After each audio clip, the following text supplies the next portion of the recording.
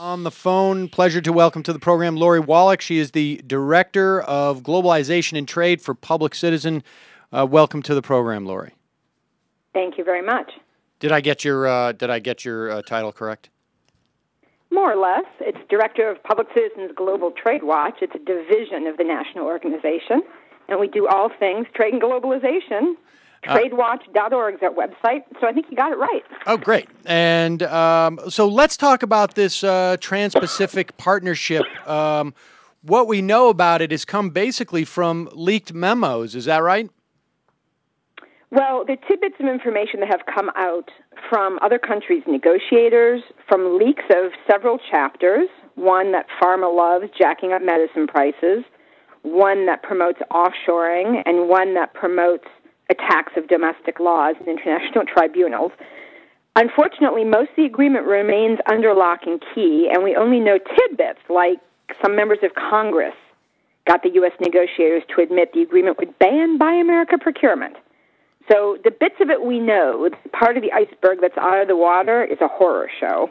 Okay. But there's so much secrecy, who knows what still lurks.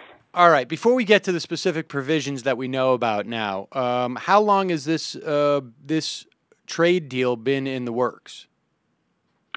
Well, that's a philosophical question, which is to say George W. Bush launched negotiations on the Trans-Pacific Partnership in 2008. But what this agreement is basically the leftover of a attempt that was started actually in the 90s to impose these kinds of radical corporate rights and permanent constraints on government regulation using trade agreements. And there were a whole batch of them that were regional attempts effectively to expand the NAFTA, North American Free Trade Agreement model. So they all were derailed when civil society and various governments realized what they really were, not about trade. There were 3 or 4 countries left in the Pacific Rim, Singapore being the leader, who decided to revive one of those. And then George Bush jumped in. So depending on where you want to predate it, it could be starting in 2003. We got in 2008. Obama originally was pushed by Congress to stop participation, ostensibly to figure out his own approach that would implement his campaign commitments to replace that old damaging trade agreement model. But by the end of 2009, the U.S. negotiators were back right where Bush left off. And since then, they've made proposals on things like access to medicines that actually are worse than what the Bush folks had on the table. All right. So ostensibly, how is this? How is this sold? I mean, what are ostensibly the advantages that we would get from such a trade agreement? And tell us who exactly are the other partners? Well, first of all, the way that this has been branded to be sold to us is as a trade agreement, but that really is false advertising. There are 26 chapters of this proposed agreement, and only 2 of them actually have to do with real trade, stuff moving between countries and removing barriers to that. The other 24 chapters establish all sorts of new corporate rights and privileges and or limit government regulation. For instance, there's a whole chapter on financial services. It explicitly forbids countries from banning risky financial goods or services. It specifically bans the use of capital controls, the best tool to avoid risky sloshes of money that cause crises. It explicitly limits the right to regulate a financial institution on the basis of its size. Or there's a chapter on procurement. It bans Buy America.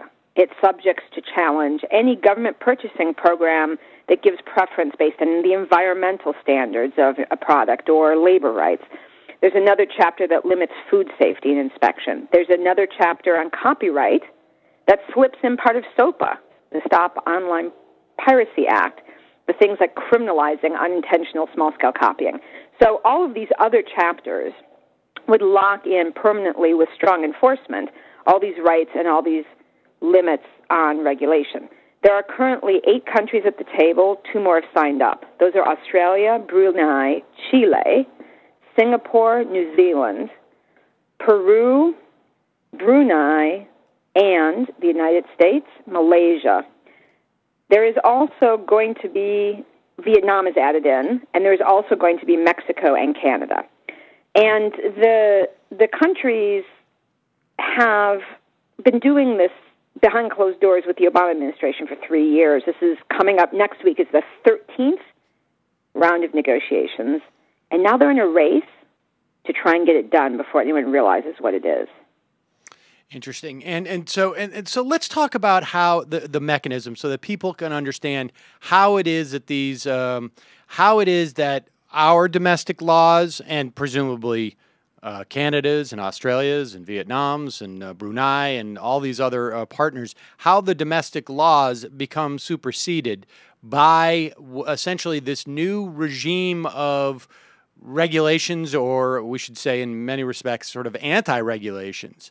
How does that process work? Right.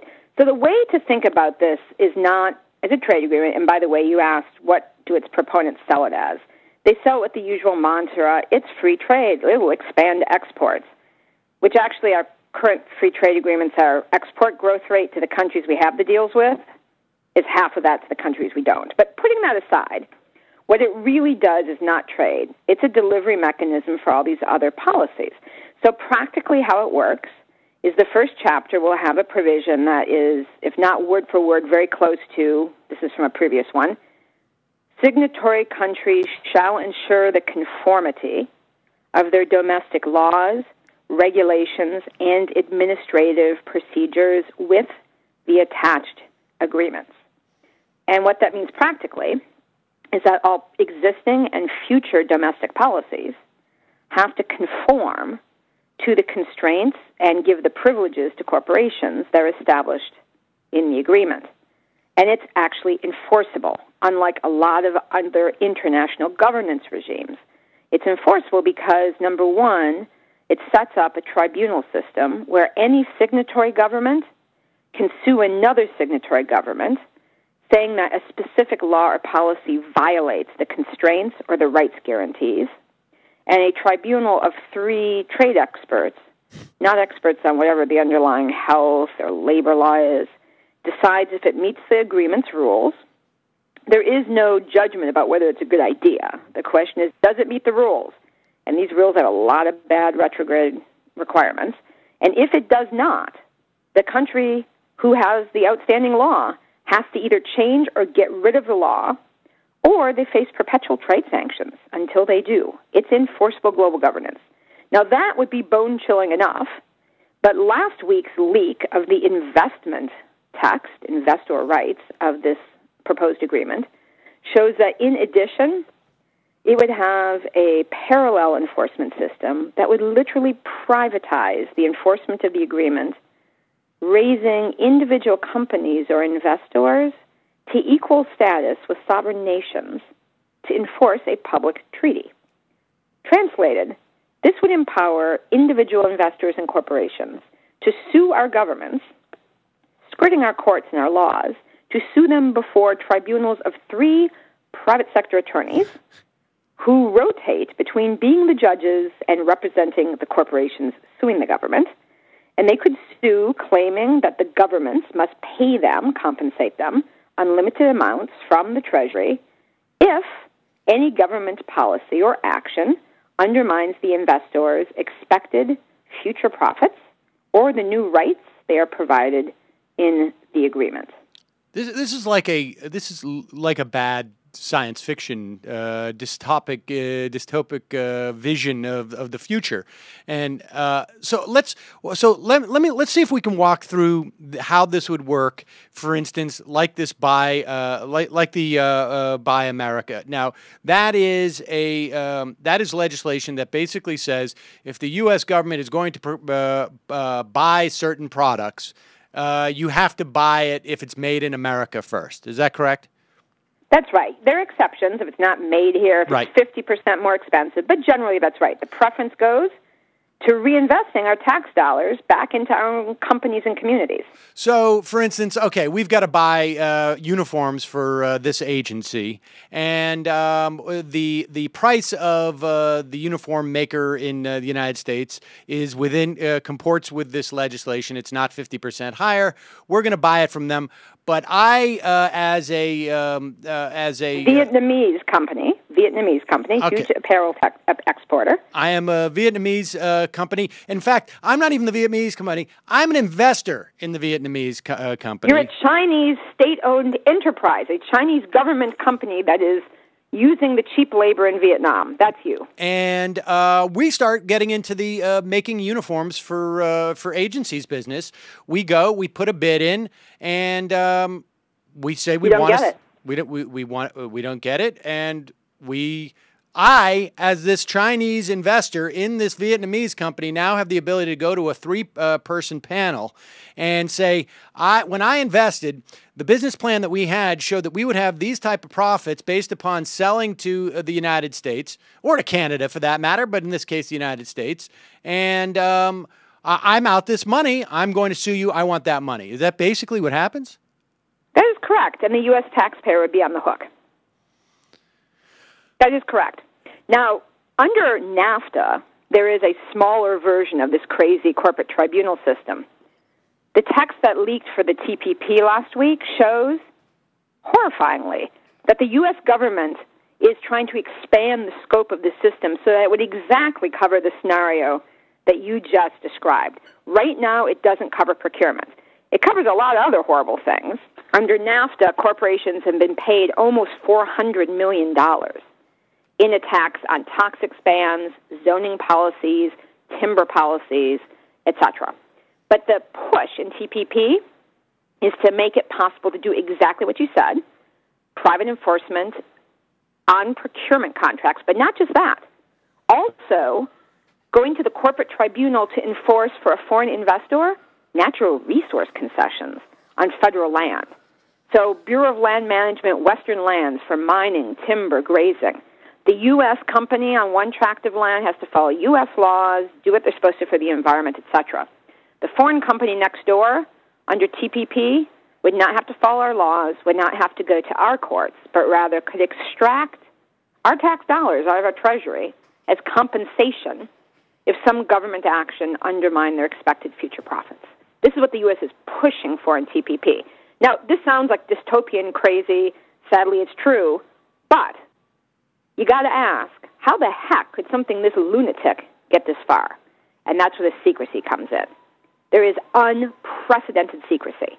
And so the remedy of this thing and the way it does not ever go into force is we have to air it out. It's like Dracula. We got to drag it into the sun.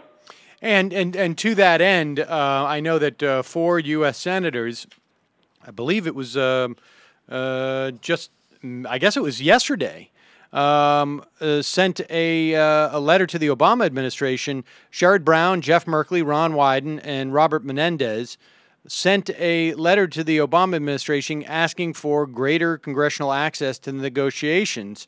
Give me your sense. I mean, when this stuff leaked and last week, and there was a brief mention, I think, in the news of this. What was the Obama administration response? Is it just complete silence? Is it you guys don't really understand what we're doing here, or what is? Have they even had to mount a defense? So far, they have not really had to mount a broad public defense. When this issue, because the secrecy, let me just put this in perspective. Trade agreements are typically not a very transparent process. But, even the World Trade Organization posts draft texts, and the last time there was an attempt to do one of these grandiose corporate rule agreements, which was called the Free Trade Area of the Americas, at this point in the negotiations, the whole text was made public by the governments, etc. Now, when this issue came up of the extreme secrecy, a month ago, the trade representative, the head U.S. trade official, a guy named Ron Kirk, when the press said, there have been all these letters and demands, and people really want to know what you're doing these past 3 years, he said, literally, well, the problem is the last time we published one of these, the Free Trade of the Americas, once it was public, we couldn't finish it. Now, that's the U.S. top trade official basically saying the only way to ram this past the public in Congress is to make sure the people who are going to live with the results don't know what it says. This is not a good thing, though I'm glad he had that moment of candor. Since then, it got worse, because after that comment, Senator Wyden, mind you, he is the chairman of the committee in the Senate with official legal oversight responsibility and jurisdiction for the TPP, his staff, who had security clearance, was denied access to the text. So Senator Wyden said, okay, you're not going to let my staff see it. It's outrageous. I want it in my office. I want to see it now. And the trade representatives said, you, Senator Wyden, chairman of the Senate Trade Committee, you can't even see the U.S. proposals, much less the draft text. At which point Wyden, who's voted for all of these agreements, it's not like he was a critic. He just wanted to see what was in there. He filed legislation in May, the end of May, demanding access for members of Congress. I mean, can you imagine that? They want to sign an agreement that would bind and limit, control, undermine swaths of U.S. law. And they don't want any member of Congress to see it until it's too late and it's signed and it's in force. I mean, as I look at the different aspects of this, and I want to also talk just a little bit more of the SOPA aspect of this, and also the increase and the in the cost, the potential increase in costs of medicine, and the potential decrease in access to these medicines. It seems to me that there's a real opportunity for broad, I would think, broad opposition to this. I mean, even across the political spectrum here. And that's got to be one of the biggest reasons why they don't want this out in detail. I mean, I could imagine even some, Tea Party, the Buy America thing, would at least, or the notion that, this is the one world government that we hear many on the right are afraid of at the UN. This is in fact what we're talking about when we say a one world government. It's not really a government. It's just a one world sort of corporate understanding that we're not going to allow any one particular country to in any way curtail our profits. That there should be left-right, very powerful unity on the foreign tribunals and raiding the Treasury and on the ban and Buy America. And the question really is, will there be a sufficient public debate that the rank-and-file members of the Tea Party, grassroots conservatives, will learn about it? Because as we saw in the past with the trade debates, the leadership of the Tea Party is so basically on the tab of the big corporations to fund their organizations that they're simply not willing to cross the big corporate interests, and every single one. I mean, this is like a one-percenter's love fest. There's something in there for every single one of them. Big tobacco, pharma, agribusiness, the chronic offshores of America manufacturers, you name it, they're in there loving it. So the national Tea Party organizations have been very quiet. But when this issue on its merits gets into the discourse of the conservative grassroots, people go crazy. It really is something that is not partisan. It goes to fundamental aspects, without being dramatic, of democracy. It's like a really quiet, slow-motion corporate coup d'etat. You may think it's not a bad idea to have some of these substantive policies, but no matter how conservative you are, you like the idea that if there's an election here, or if your view changes, you can change the law. But this is like super glue. You have to have every country agree before you can change any of these rules. So it's not just enforceable corporate governance. It's actually quite permanent. Talk to me about the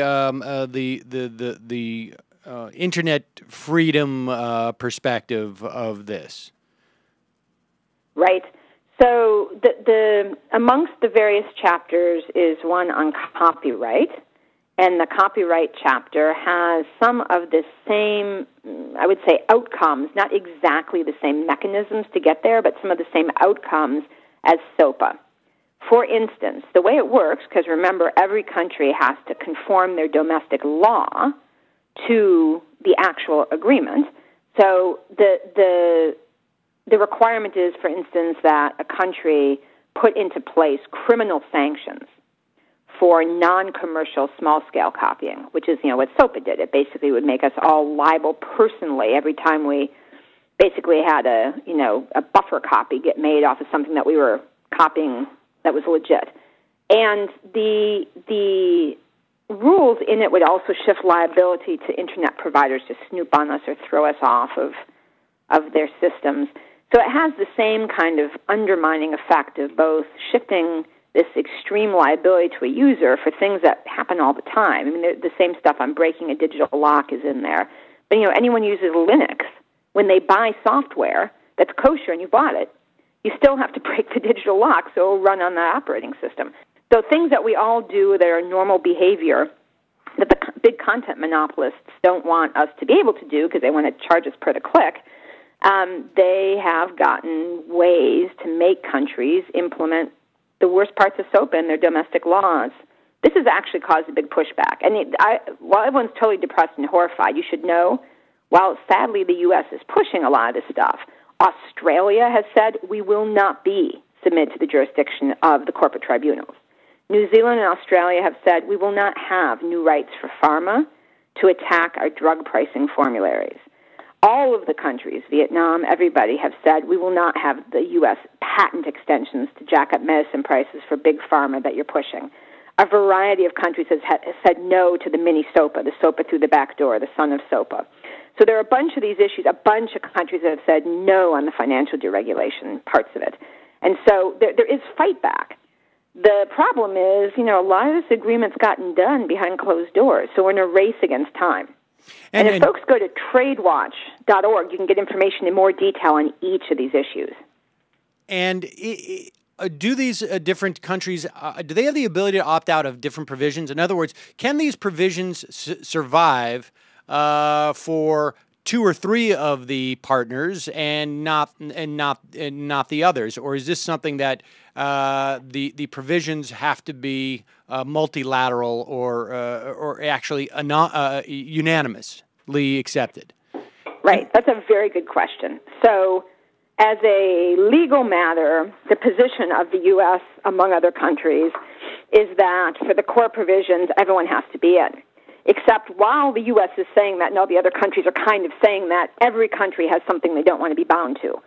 So just for instance, politically now, Australia said we're not going to have these corporate tribunals. We're just not going to do it. Right now, they, in a different trade agreement, are being sued by Philip Morris, who's demanding hundreds of millions because of Australia's law on plain packaging of cigarettes. It's part of their tobacco health policy.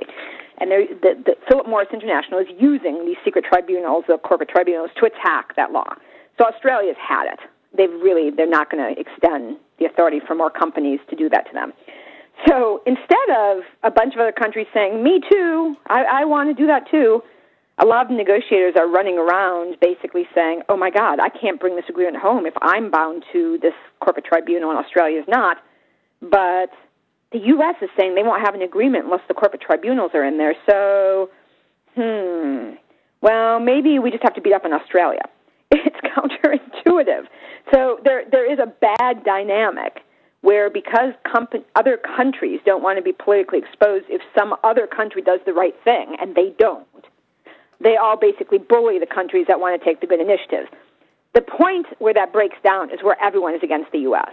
And so like every other country is against the U.S., which is pushing a ban on the use of capital controls. All the other countries are against the U.S. on their crazy patent extensions for big pharma and medicines. So there are a couple of places like that. Or everyone is against the U.S. and extending the corporate tribunals to include natural resources contracts and procurement contracts.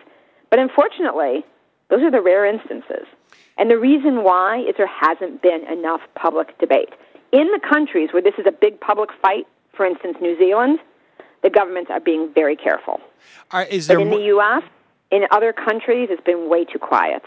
Is there more transparency of this process in the partnership countries than in the U.S.? No, it's not a matter of more transparency. I hate to say it. It's a matter of the press.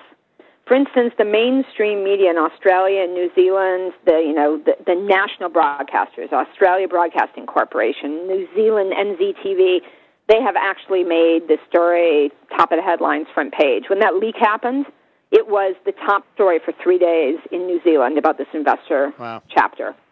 Or in Australia, it was a day of the top story. And that's, every couple of months when there's a break or something leaks or something lunatic is said by somebody about this negotiation, it becomes a big story. Just in the U.S., totally locked out. Well, somebody's got to get WorldNet Daily to write up an email about this so that it makes it onto Fox and eventually the rest of them follow in some respect. Because if there's, this is, there seems to be something in here for everyone of every ideological stripe to have a problem with, and obviously it's a massive problem. There's no way to know what the timeline is here, is there? I mean, because the big push, the U.S. is pushing. They wanted to sign before the election because they know after the election there'll be much more attention on everything non-election. Right. And they know that many of the base groups, unions, environmental groups, who are really mad about this as they've started to learn what they've been up to at the Obama administration, also do not want to make a big public hoo-ha about it if it would undermine the chances, if it would make it more likely that there'd be a Republican president. So they realize they've got this small window between now and November where they can either lock this down or, heaven forbid, it would be subject to public debate. So I always say our job as citizens is to keep our mouths wide open. So we need to all make a big fuss about this because politically, if it gets just a little bit of sunshine and debate, the Obama administration, the campaign, the White House political operation is basically going to say this has got to stop. They don't want it to become a liability, and because it's under the radar, it hasn't. But just talking about, getting the word out, talking to your members of Congress about it. I mean, here's an example. 2 members of Congress started a letter 3 weeks ago after this business happened with Wyden being denied the text and said, this is outrageous. We want to see this agreement, and by the way, it sounds like it's heading in the wrong direction. They got 135 members of the House of Representatives on in 3 weeks, a letter to the president. So it's just a matter of raising the alert, raising the alarm. And on tradewatch.org, our website, there's not just information, but lots of action ideas, and also ways to connect to people locally who are already working on the agreement. Because one of the most important things is just to go to your member of Congress, your House member, and your 2 senators, who all have lots of open office hours during the summer where you can just pop in on a weekend, and or call or email and just say, hey, do you know there's this agreement that's almost done, 3 years in the making, would rewrite large swaths of law? I'm particularly upset about fill in the blank. Can you tell me, because certainly you've seen it, what the hell is in there, and can you send me a copy? Most members of Congress have never asked to see it. They assume they can get it. We need to actually make them go through the process of trying and being rejected so they realize they're shut out too. That's the first step. Tradewatch.org, for people who want to get involved in this. I mean, it really is sort of a stunning dynamic where the biggest losers, I mean, I think to a certain extent, everybody's a loser in this deal, but the biggest institutional losers, unions and other organizations that could have the most leverage are sort of boxed in by this election. In the same way, that's also where they would get their leverage. So it's really important for people, I think, to listen to what Lori suggests here and head over to tradewatch.org. Is there anything else we should know, Lori? Well, the only thing I would finish by saying is citizen activism has successfully derailed crazy power grabs like this via trade agreement. So that free trade area of the Americas I mentioned, the one we got finally, after enough countries looked at in detail, parliamentarians in Brazil, activists in Jamaica, that agreement got to a situation where all the other countries said to the U.S., all right, we're either going to do something different that doesn't have these outrageous things in it that's really about trade, or we're not going to do it. And at that point, the U.S. government said, all right, well, we're going to do what the corporations say, so we're not going to do it. We need to, and that agreement's never happened. And that's happened to 3 or 4 agreements. So we need to get this situation where it's either a choice between a different kind of fair deal or it's no deal. And we have done it before. It's actually something that works.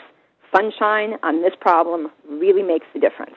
So if anyone is thinking, oh, this is the worst thing ever, I'm never going to be able to do something, we've won this over and over, and now's the time to get going. Lori Wallach, the website is tradewatch.org. We have all the links up at majority.fm, and I appreciate your taking the time to tell us about this today.